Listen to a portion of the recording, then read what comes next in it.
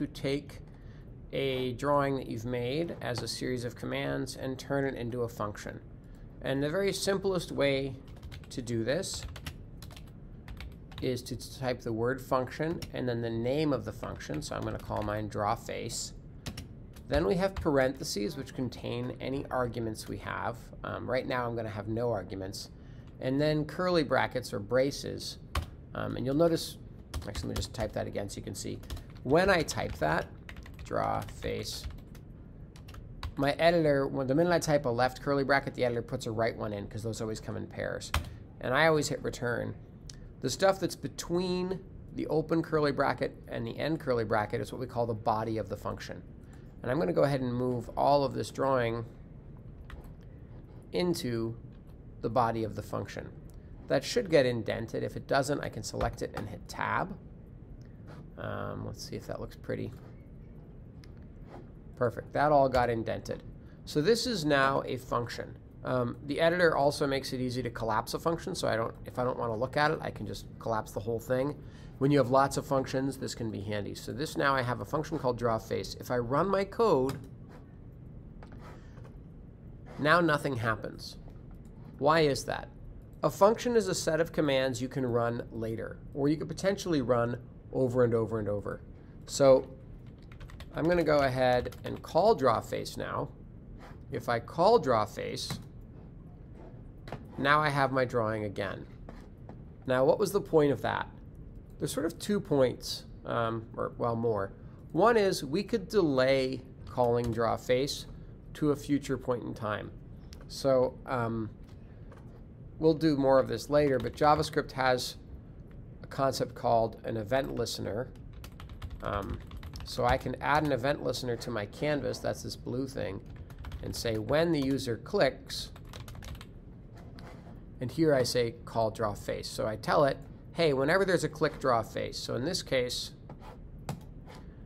it won't draw a face until they click. And I can actually see a little mistake in my code that I set the color to red just once I drew the mouth, and I never set it back to black.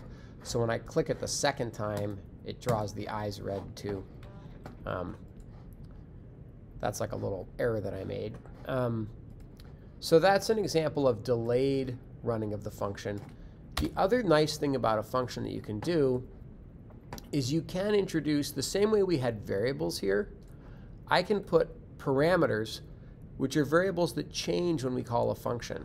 So let's say that I want to make it possible to change the position of the left eye. I can take that left eye, and instead of using let, I put it inside the parentheses. I can also put an equal sign here, which is called the default value. So now if I run this, oops, draw face. Oh, I didn't call it. If I call it,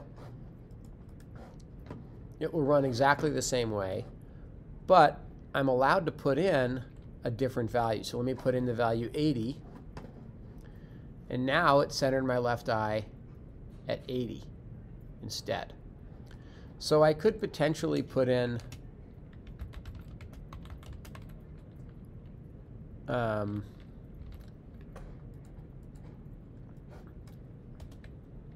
both left and right eye here, for example. And then when I draw it, I could draw this at 80, 100. And my two eyes are going to be super awkwardly on top of each other. There we go. I've got lots of options. Now, putting each of these variables into the function argument is probably not what I want to do. So I'm actually going to just hit undo a bunch and put those back. Because it doesn't really make sense to make a creature that's got a left eye in one place and a right eye in a radically different place. So what might make more sense would be to, let's say, just define an x and a y. And maybe I think of the x and the y as the center, right?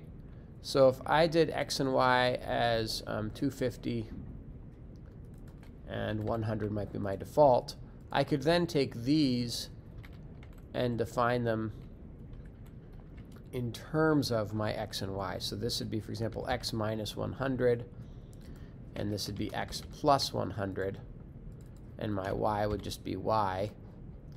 And in that case, if I said draw face 300, 300, it will move the eyeballs over. Well, notice that I forgot to move the smile. So I could probably take these, here's a 250, 250, and I could say let smile x equal x, let smile y equal y plus 150, and then I can change this to smile x, smile y. And now the whole thing, in fact, moves when I move it. In my case, it moved all the way off the canvas, so that was too big. There it moved. And I can now move my drawing around by changing these variables. So that's now pretty handy.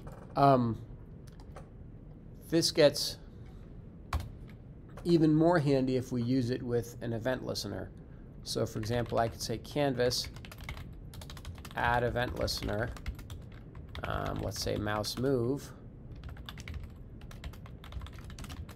Now this is kind of cool. The event has a mouse X. All right, and now that's going to tell me, there we go. Now I created, I should probably fix my little bug with the color here. CTX fill style equals black. Now it moves the guy around. The last thing I probably want to do is just erase the screen.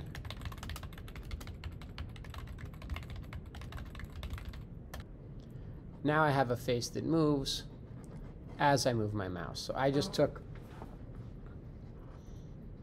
my very simple function and turned it into a little animation.